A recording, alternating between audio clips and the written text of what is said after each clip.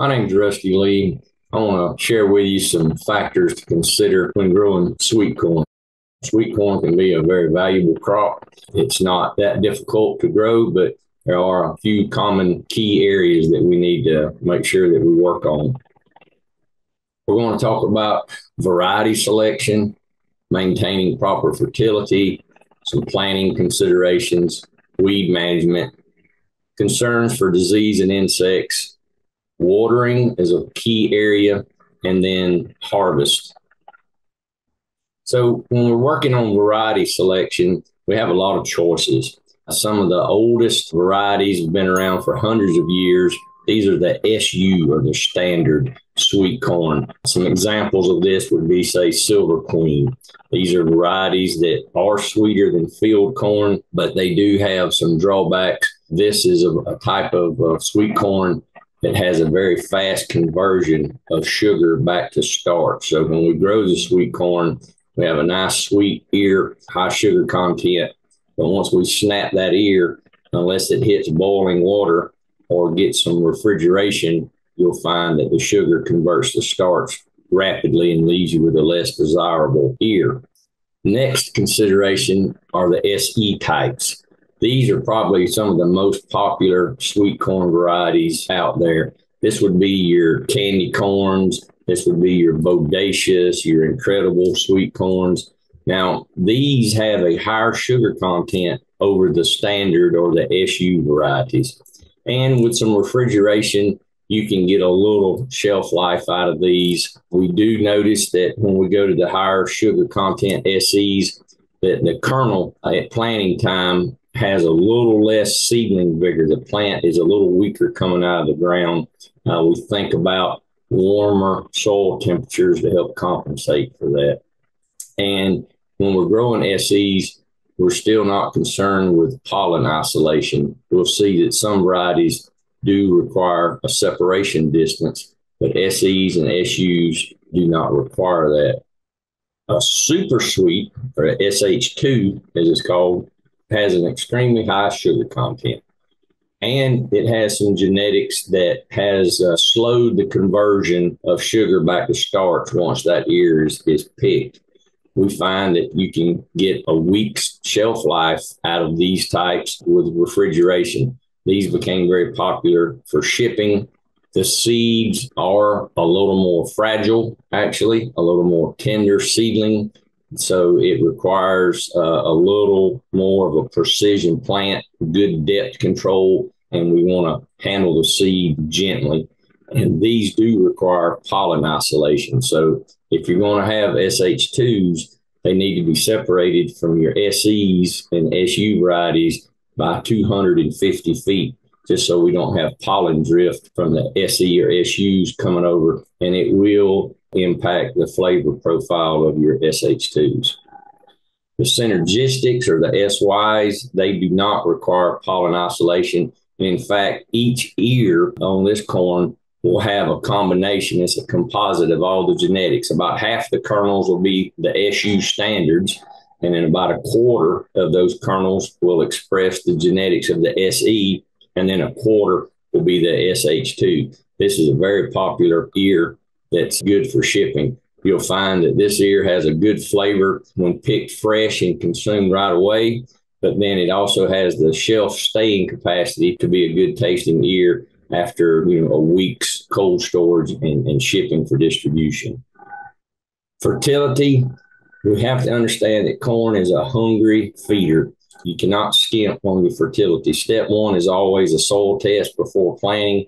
If we need lime, we got to get that down. We do have a wide range of tolerable pH from a 5.8 to a 6.5, but nonetheless, we need to verify that we've got that in place. A heavy feeder of nitrogen. A lot of growers fall short here, and they have smaller ears, shorter plant height. They're not impressed with the production of their sweet corn choice, and a lot of times it goes back to inadequate nitrogen. So it's not uncommon for that crop to need 150 pounds per acre of actual nitrogen. If you're working on smaller blocks, thinking in thousands of square feet, that would be 3 pounds of actual nitrogen per 1,000 square feet. Soil test we want to follow for the phosphorus and potassium additions. It would be typical if you have a medium level of phosphorus on your soil test that you would still need about 60 pounds per acre of phosphorus and 85 pounds of potassium. Obviously, if your soils are deficient in one of these, it's going to go up significantly from that, and we have to consult the soil test. When it comes to planting, corn does not like to be standing in water. So if you have some low spots in the field, think about doing some leveling. We want to have good drainage in the field. We want to get the water away from it from heavy rainfall events. The SH2s are very popular, but remember that is a small seed. It's going to require perhaps a particular planter. Vacuum planters work well with these small seeds. We want to gently handle the seed because they are easily damaged, and they do have a higher soil temperature requirement for germination. The SUs and SEs, we can work in 55 to 60 degree soil temperature, but when we move to the SH2s, 60 degrees becomes a minimum, and they actually perform much better at, say, 65 degrees. In our area, 30-inch row spacing is very common and works well. Think about an in-the-row plant spacing of 7 to 8 inches. That'll get us a plant population of about 24,000 plants per acre. If you're trying to push for a larger ear or as large as that genetics will express for the variety you've chosen, you can back the population down a little bit into the low 20,000s and perhaps get a little bit larger ear. But normally these sweet corn varieties will do just fine at 24,000. Weeds, this is nothing new. Weeds reduce yield and quality. We all understand that. They do this by competing for light. They compete for water, compete for soil fertility, the nutrients. So weed control is a must. Now, mechanical cultivation can work if you have the labor to put into it, but we got to keep the weeds out. There are a wide selection of herbicides available. A real common, very effective combination is atrazine and metolachlor. Atrazine is a restricted use pesticide, so if you're going to plan to use atrazine and you don't have your private applicator's license, contact your local extension office so we can get you through the short training to get your private pesticide applicator's license so that you can purchase and utilize the atrazine. 50 species of insects may be a very small percentage of the total insect world, but nonetheless, these 50 species can cause a lot of economic harm and injury to our plants, and so they really get our attention. All parts of the corn plant are subject to insect damage, and we group these pests as soil or foliar pests. So we have the below ground and the above ground. Seed treatment becomes very important to help protect our seedling plants from the below ground feeders as well as some diseases. So always utilize seed treatments for that. And then when we get to foliar pests, there's none more widely known than the earworm, right? The earworm is the single largest loss factor in fresh market sweet corn. So this is a moth that flies in from the south and lays eggs on the silks of the forming ear. And then that caterpillar feeds on those silks and makes its way into the ear.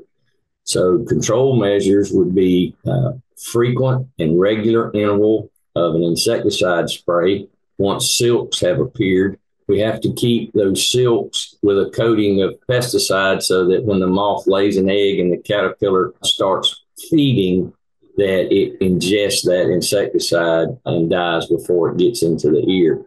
Another popular way to work with this is to utilize the BT technology. Many sweet corn varieties now have the BT gene such that the caterpillar will die when it tries to feed on the silks of the corn without us needing to apply an insecticide. Diseases, if common field corn, yellow dent corn, if it's a disease of that, we're pretty much susceptible to the same list of diseases for our sweet corn. We can see significant reductions in yield and quality. After we have treated seed, an even bigger factor to consider is planting resistant varieties. So look at your description of your variety choices and the seed catalogs and think about the diseases prevalent in your area and make sure we're choosing some sweet corn varieties that do show resistance to those diseases. Irrigation. So prior to tassel, we're just trying to avoid wilt stress. We're just trying to keep the plant growing, keeping it healthy and happy. Infrequent watering can do that. We have often in the springs sufficient rain to keep this going, but do be prepared. We want to avoid any type of wilt stress. Probably the bigger problem is overwatering. So at this stage of growth, we want to make sure that it has adequate moisture, but we don't want to overdo it. Now, once the plant has tasseled and the ear is forming, the water consumption and the nitrogen consumption of this plant really ramps up in an exponential manner. It's very common for corn plants to need 1.5 inches plus of water per week. So if you're not getting 1.5 inches of rainfall, you need to be thinking about supplemental irrigation. We want to avoid that water stress.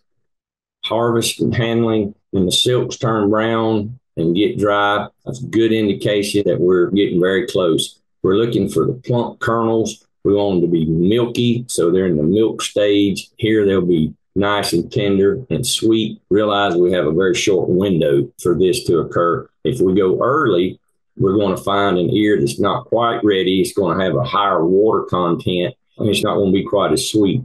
And if we wait too long, we're moving into a starch or a dent stage, and we're going to find the kernels are tougher and not as sweet. So you have just a few days that it's optimum freshness for harvest. If we're needing an extended harvest window, consider making multiple planting blocks. So as you plant your sweet corn, have a delayed planting so that we have subsequent follow-up harvest.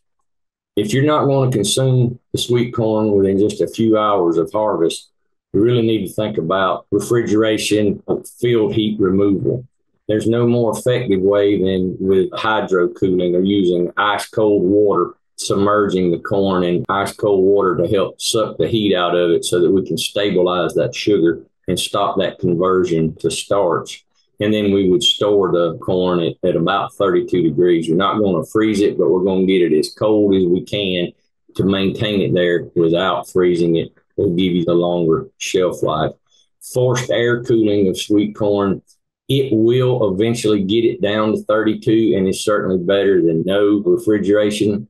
However, that process takes much longer than the water submersion method, where you'll find that you have more conversion to starch with the air versus the water.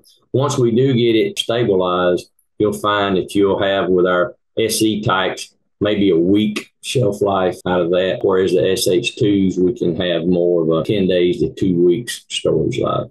So the key takeaways here is that the ideal soil for growing our sweet corn crop is going to be well drained. We don't need standing water. Corn does not like to have wet feet. Standing water is death for it. We're going to use treated seed so that we can help reduce incidence of disease and even the insect feeding below ground. We're going to be prepared with fertility and supplemental irrigation. We want to be able to water and keep the fertility up to maximize our yield. We're going to have a weed control program. Mechanical control of weeds will take a lot of labor, significant labor. So do consider having a chemical control program up front. Corn earworm, we can deal with those either through insecticide applications or planting some of the BT varieties. And that sweet spot of milk stage harvest, be looking for that to happen about 2 weeks after silting. And then once we do pick our ears, we're going to have a method to get the field heat removed. We want to maintain a good quality, consistent product for our customers. If you have any questions, you can always reach out to me. Be glad to talk to you about sweet corn production, or contact your local county extension office and they can direct you to someone to help answer your questions. Thank you.